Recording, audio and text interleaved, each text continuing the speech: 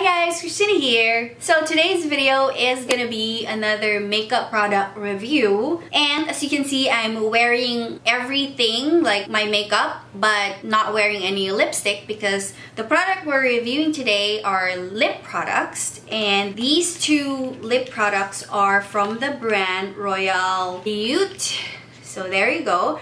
I bought these online because one of you guys recommended that I review this brand, and I went online and checked out their makeup products, and I basically got these two lip products to review. They actually have different type of makeup products like contour, powder, lip liner, eyeliner, brow products, but I only got these two.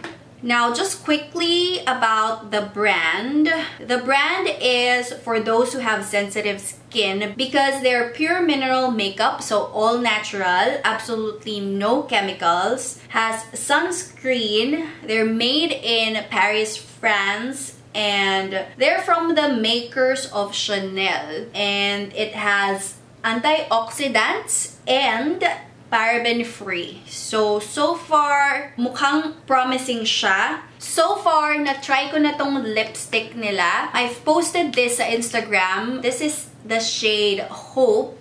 And the shade is parang brownish nude siya. And I really like it for everyday. So here we go. Let me show you.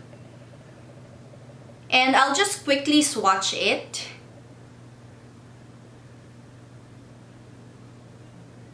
And then on my lips,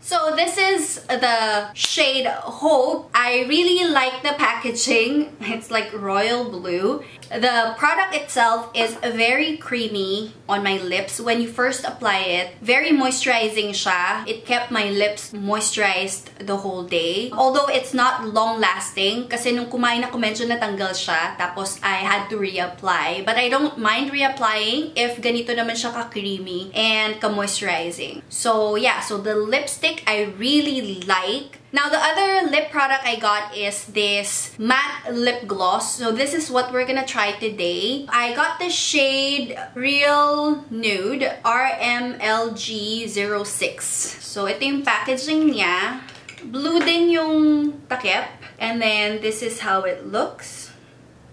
Ito yung applicator niya. Now let's swatch it. Mukhang very creamy naman siya.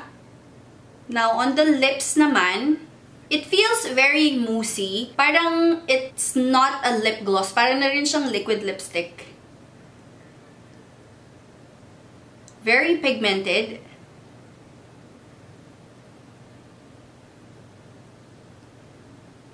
You know?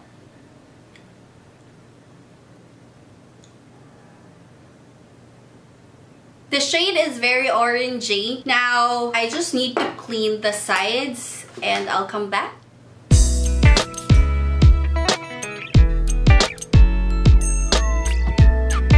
Right, so quickly lang before I go through my day, first impression on this lip gloss, it's very pigmented. Parang hindi siya lip gloss. It's, para siyang matte liquid lipstick. Very pigmented. Tingnan nyo yung color when you apply it. Diba? One swatch lang siya. Napakadaming product na. And the shade I picked is Nude. This is Real Nude. But it appeared a bit dusty orangey siya sa lips ko. But I don't mind that. I am actually liking it kasi medyo kakaiba yung shade niya. And it tried totally matte. As you can see, sobrang matte na siya sa lips ko. And let's test lang kung transfer proof ba siya. So, walang anything. Nothing. There you go. Ayan o. Hindi siya nag-smudge. So, yeah. Now, the only thing that we need to test really is kung long-lasting ba siya sa lips. And if kumain ako ng something, matatanggal ba siya. I will be back in about 2 to 3 hours and update you guys. See ya! Hi guys, I'm back and it is now 7:03 in the evening. I've applied this around 3:30 if I'm not mistaken. I wasn't able to show you guys the time when I applied this, but it was around 3:30 to almost 4 o'clock in the afternoon. Now, let me just quickly zoom you in so you guys can see how it looks. There you go. So this is how it looks right now. It's been around 3 hours.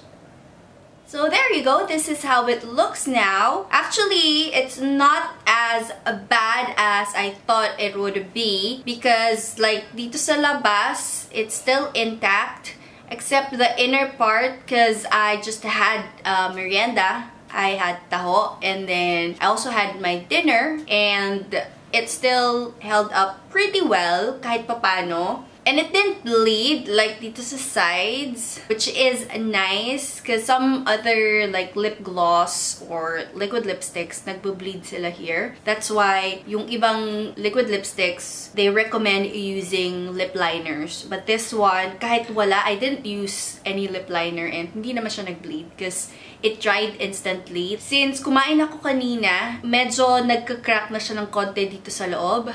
The only thing about this lip gloss is it tends to feel a bit dry. Parang yung lips mo dry siya. Parang uhaw ka or something, yung ganung feeling. But it's not really dry. It's only because nga yung formula niya is matte. Alright, so just a quick summary. In terms of pigmentation, both these two products are very pigmented. Even this one, tinawag na lang lip gloss. But I would say para na siyang liquid lipstick dahil sa pigmentation niya. This lipstick is very creamy and moisturizing. Now, this lip gloss naman, because nga it's matte, flat matte talaga yung itsura niya sa lips mo. The lipstick is not smudge-proof or kiss-proof, while the lip gloss is. Kahit na nirub ko na siya earlier, hindi pa rin siya talaga natatanggal. The only time na natanggal na siya would be when I ate something. So overall, I really like the lipstick. Ito talaga, I highly recommend it. The shade, the moisture that it gives sa lips mo. Now, the lip gloss, I like it, but not as much as I like the lipstick. This one, it reminds me of the Ofra liquid lipstick, their collaboration with Kathleen Lights. This one, medyo similar sila in terms of shade. Darker lang itong sa Ofra, pero when you wear it, medyo lighter version ito nung Ofra na liquid lipstick.